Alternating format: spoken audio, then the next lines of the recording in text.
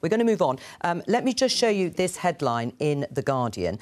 We're talking here about MPs backing plans for abortion clinic buffer zones, they're called, in England and Wales. It's an amendment to a public order bill which would make harassment of women by protesters a criminal offence. Earlier this month, MPs voted in favour of these nationwide buffer zones, and protesters found guilty of breaching 150-metre buffer zones around clinics would face up to 6 months in jail. The public order bill is now in the House of Lords. Maria, you voted against these buffer zones. Why? We just think the measures aren't proportionate to the issue at hand. There are already public sector protection orders that are in place that are being used around abortion clinics right now, particularly in places in London, that are working pretty well. And I just think if someone, 150 metres is quite a large area around an abortion clinic, and, there's the possibility of someone going up to a woman who may be upset or distressed, offering them, some comfort, that could then be accused of harassment and face 6 months in jail. So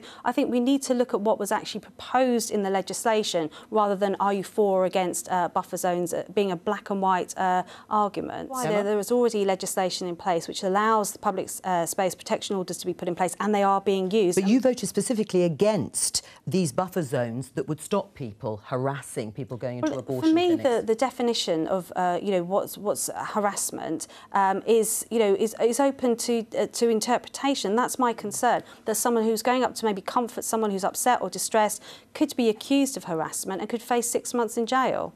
Rachel? I find it quite disturbing that the Minister for Women voted in favour of the police crime and sentencing bill, which I didn't actually.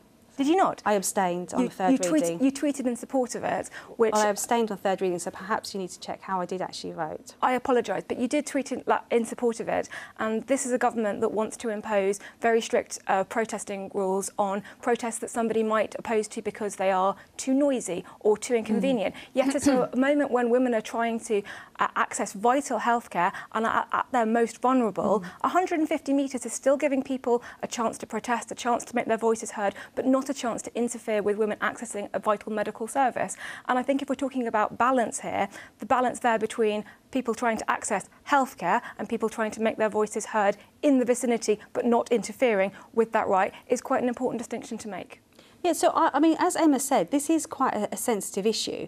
And if you look at my track record of when I was a Minister for Women's Health previously, I'm the Minister that's introduced the Women's Health Strategy, of which abortion sits in there. I was a Minister when telemedicine, so women can access abortion at home, was introduced. I was a Minister when Northern Ireland legislation came through Westminster to allow abortion. And I just think, just labelling someone because they vote a certain way on a certain vote as being anti-women or anti-choice, I think it's very, we should be allowed to have a different view and be respected. I respect that Parliament voted to allow those buffer zones, and as a Minister I will have to uphold that decision. But I am allowed on these life matters to have a personal view without being, criticised or told I can't do my job. And I think it's a sad day for politics if we're not allowed to have different views across the table. Rachel?